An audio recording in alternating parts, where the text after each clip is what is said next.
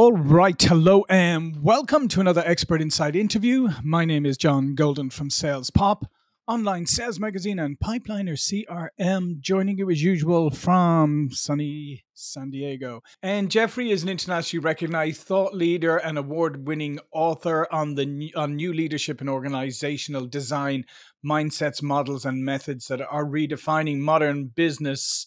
And you published the book, Developing the Conscious Leadership Mindset for the 21st Century, which has already won 4 national and international awards and is an Amazon bestseller.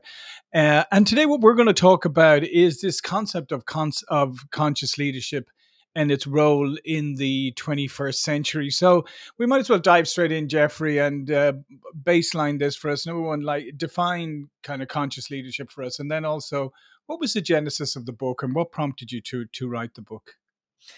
Well, conscious leadership is one of those terms that is yet to be fully adopted and clearly defined. So it's a little bit of the Wild West. Anybody who's practicing it is coming at it from a variety of angles. But my particular angle is that through the research that I've done, I've built a couple of companies on my own. In the last 17 years, I've been a consultant helping other small to medium-sized business entrepreneurs build theirs. And about 15 years ago, I was a partner in a think tank for a couple of years where I really looked at what are the changes, what are the societal changes and the changes in business that are occurring that are impacting traditional leadership models, which there are quite a few. We have probably the 4 or 5 most independent-minded generations in the history of humanity in the workforce, and none of them want to be told what to do, and all of them want to be empowered. And that really goes against traditional command and control industrial age models. So the challenge for the leader is to shift their level of consciousness with regards to how they view and engage their organization and the people in it. So basically, it's becoming more people-centric. It's becoming a leader that focuses on communication, collaboration, and facilitation, as opposed to top-down command and control leadership styles. And one thing it is not is it's not about woo-woo. I tell my clients right off the bat, look, this isn't about hugging people and creating all kinds of safe spaces. This is about challenging yourself as a leader to come from your highest level of consciousness, what I call your elder consciousness, not your egotistical consciousness when you're dealing with people. But at the same time, have very clear and respectful consequences for actions or inactions that are done that are counterproductive. Right. So it's really a blend. And it's also about being conscious about each step that you make as a leader, realizing the impact it has on individuals and the organization. So it's just really being much more thoughtful and responsive to how you engage people and how you lead them. Yeah, and I'm really glad you made that clarification too about the as you said, the woo-woo bit, because a lot of times when people hear things like this, they think, oh, as you said, it's about making people happy and not about and results, and like focus on results goes out the window and all of that. But it's actually what you're saying. It's quite the opposite. It still has consequences. It's just approaching it in a different fashion. It really is. And, Stephen Covey had a really good quote around what it takes to be understood. And he says, first seek to understand and then to be understood. And I use a similar phrase to that when it comes to employee engagement. And that is first seek to engage the employee and then to be engaged. And I think as leaders, we really have to take the lead on building the relationships, getting to know the people that are around you. And again, it's not about getting rid of hierarchies and what have you, but it's about engaging the people as a tribal network, as opposed to silos and departments, which is really what every organization is. It's a tribe of tribes. So tell me, just to explain that what you just said a moment about elder consciousness. What does that mean? Yeah, I like shortcuts, and things that allow me to carry a distinction in my head that helps keep me on the straight and narrow. I was not born a conscious leader at all. I built a couple of companies, and they were construction and engineering companies, so it was kind of a little bit of the Wild West. And can you repeat the question? Sorry, it was an elder consciousness. Elder consciousness. Thank you. Yeah. So I kind of came from a command and control egoistic background. And about 20 years ago, I started expanding my spirituality. Studied a lot of Taoism, Zen Buddhism, etc., and a lot of the main religions. And what I realized was that I was not my actions, and I was not my thoughts. I was responsible for them, and I certainly wasn't my ego. But that there is this higher level of consciousness that exists in all of us, that is sitting there ready to be tapped into. It's wise. And as I thought about it, the more I learned about it over the years, the best way I could describe it is it's like a tribal elder.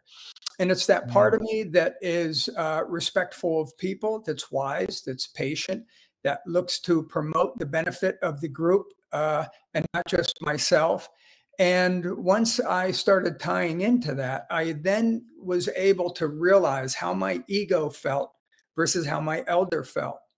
And when the best way I can describe the inner elder, it's that part of me that whispers in my ear, don't send when I'm about to hit that email that's going to flame someone. Right.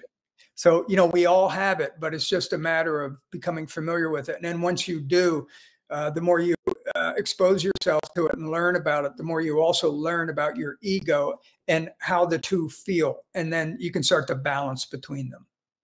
Yeah, and that's fascinating. And it also is, what's interesting about that too is it kind of goes very much against the prevailing culture that we live in now, where with social media and smartphones and everything like this, where it's very much ego, narcissism, very much self-focused, and not patient. It's very much reactive. I have to get in there quickly and then move on. Short attention spans, all of that, and this kind of runs almost counter to that. It's a very interesting, dichotomy, isn't it? It really is. And it's something that we really need to embrace and integrate into our culture. We have become so focused on the new, the young, the flash, the fast, etc. And that's just not sustainable in a culture. It's important to understand history. It's important to understand, how things actually operate. And what we really need to do in our organizations is we need to build a bridge between the young folks that are that really master technology and can do amazing things with that. Certainly far exceeds my ability.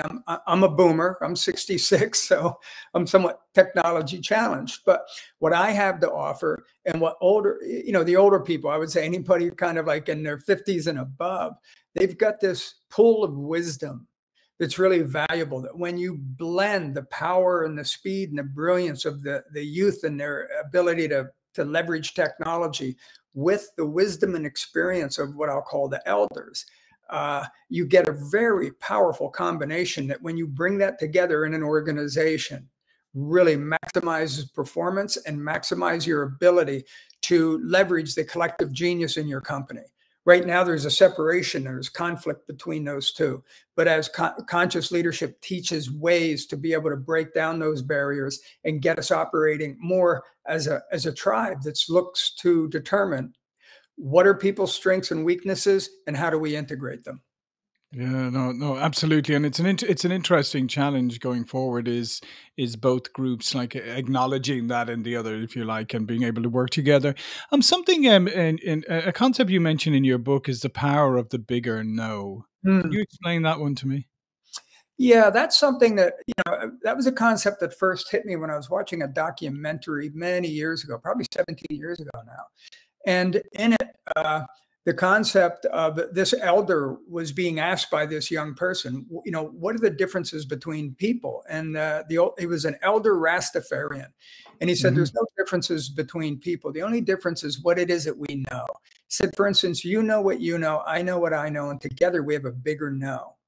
And when I heard that, that just blew me away and actually put me on a journey that has led me to where I'm at. And the bigger no is the collective genius and energies within any group. And anytime you're leading a team, you can't just look at them as what are their job descriptions and what are they hired to do.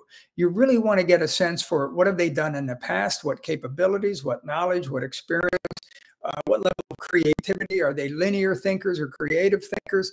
And as you begin to open your mind up to explore what those capabilities are, you start to realize how powerful that bigger no is.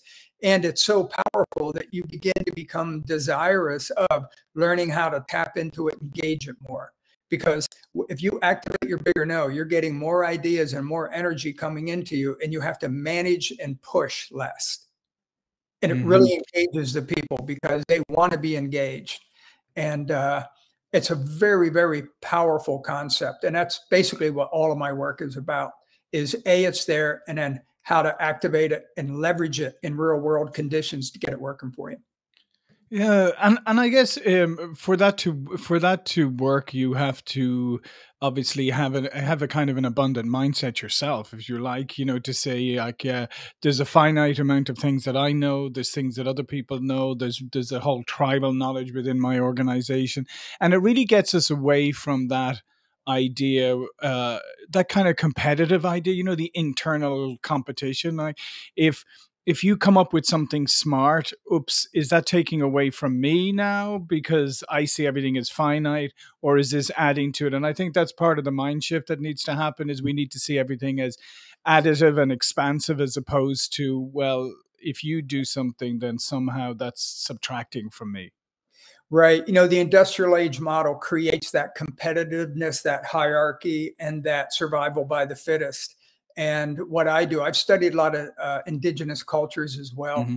for years. And my process is pull people back into that tribal mindset because, imagine a tribe. And the thing about tribes is they were so close to uh, dying because Yeah. nature could take them out, right? So they needed all the talents of everyone. So imagine somebody in a tribe that had a great capability, but they were snuffed out because of an egotistical leader. It wouldn't take long before that tribe to not exist. Yeah. And so this really takes a higher level of consciousness, which is that tribal elder consciousness, and plugs it into a capitalistic environment. And it ends up giving you a higher level of consciousness and a greater degree of success, both financially and with culturally within the workplace. Mhm. And most for tribes or communities like that to work, there has to be a level of respect and trust within Mm. that grouping, which is the thing I think is the hardest thing to establish in modern companies. Right? Is that whole level of mutual respect and mutual trust. Well, that's where, as leaders, we have to first establish our level of consciousness. And then what I do, again, I like acronyms, things that are easy Mhm. for me to remember. And when I was looking at what's some of the fundamental principles that will serve you no matter what culture or industry that you're in as a leader. And what I found is I talk about leading with AIR. And AIR is an acronym for authenticity, integrity, and respect. So authenticity is me being clear and having integrity with myself, right? And being that in the world. Integrity has to do with me being of good character, doing what it is that I say I'm going to be doing, and playing nice in the sandbox. And then respect is about me respecting my boundaries, respecting your boundaries, and both of us respecting who we're working for and the objective we're there to achieve. And if you can operate within that realm, you're really going to create a set of conditions that's going to get the good people in the organization, which most of them are, to start Mhm. functioning at a higher level of consciousness. And they like that environment. So they begin to become stewards of it as well. It shifts out of the toxic and makes it more of a collaborative and a humanistic place to work. Yeah, because I think that's the real fundamental piece there, isn't it? The fact when everybody feels a level of ownership and a belonging, and I guess that's what the tribe, like belonging to the tribe, contributing to the tribe. So, a sense of ownership of contributing to the organization. So rather than just being an employee, but you're an important part of the organism, if you will. Mhm. Exactly. And it's kind of the different mindset between leasing a car and owning it, or renting a home and buying it. You become vested in taking care of what you have a part of ownership in. And, what's really fascinating is once people start to sense this cultural shift, they really start looking to participate in it and to maintain it, to sustain it. And then what happens is management gets easier. Because as the leader, I don't have to go around making sure everyone's behaving. What's happening is the tribe is managing itself. And once the tribe gets healthy, they then look and see people that are bad actors, that are not working in a collaborative way or whatever. And then they go in and they start looking to get them to adjust. And because we are tribal by nature, we know, 20,000 years ago, if you were thrown out of the tribe, you died. And that's kind of in our DNA, that we don't want to be rejected. So that's where you create an environment of positive peer pressure that comes in to works to maintain that level of respect within the culture. And people that can't fit into that, they either become assimilated in it or they find another place to work. So it becomes a really powerful dynamic. And I guess a part of that too, then, is that it creates this resiliency, right? This strength or power that you can go through challenges. Let's face it. I mean, we've been through obviously serious challenges over the last couple of years, and resiliency has really come to the forefront, like the ability to be able to operate with a lot of unknowns. And I think that's probably the biggest change that we've seen. Is there was always unknowns. Now we've been through this period of so many unknowns that it's become something that we have to kind of live with. So that resiliency, knowing that you can overcome and that you can operate without all of the facts immediately available to you, I think that's quite a powerful thing if you can get it right. It's probably the most powerful force in any organization. Because resiliency is not about just, getting hit and getting back up. It's about getting back up and being stronger.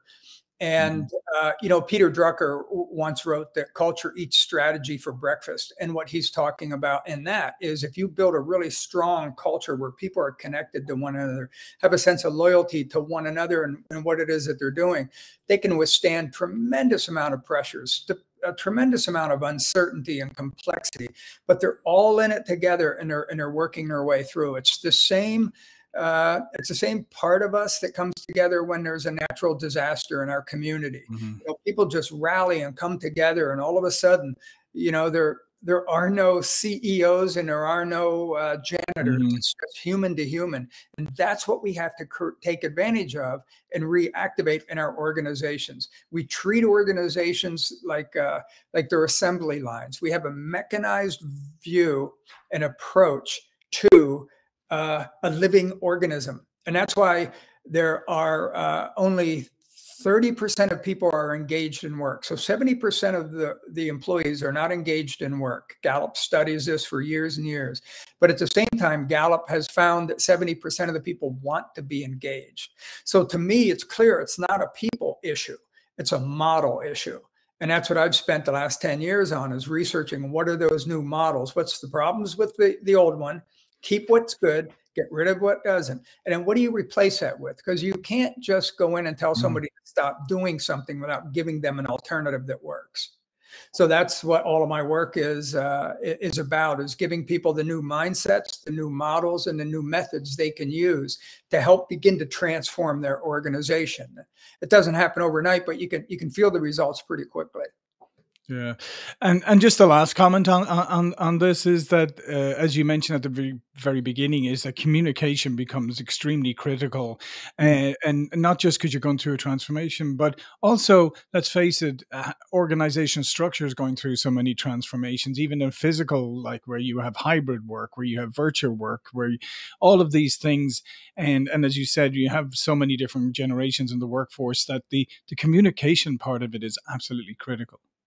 It is. And, there's something that it used to be that leadership training was enough, but it's not anymore. You need next level leadership training, but you also need to go in with new organizational development and designs, because, you get a leader that's highly advanced training, and then he comes into an antiquated organization, it's going to choke it out. So if you want to move your organization forward, leadership is the right leg that's taken a step, organizational development is the left. And you have to bring those two together. Otherwise, you're going to have a problem. But if you do that and you come at it with a different level of consciousness, you'll be amazed at how things turn around. And, I work in clients all the time, and I prove this stuff out. That's why I spend so much time trying to teach it and preach it. Because if you can get it, it makes your life a lot easier. It's tricky, but it works. Yeah, fantastic. Well, listen, Jeffrey, this has been great. All of Jeffrey's information is going to be below this video. But before we go, please do tell people a little bit more about you and your work. Yeah, I focus on small to medium-sized business owners and executives who are looking to build their organization to the next level.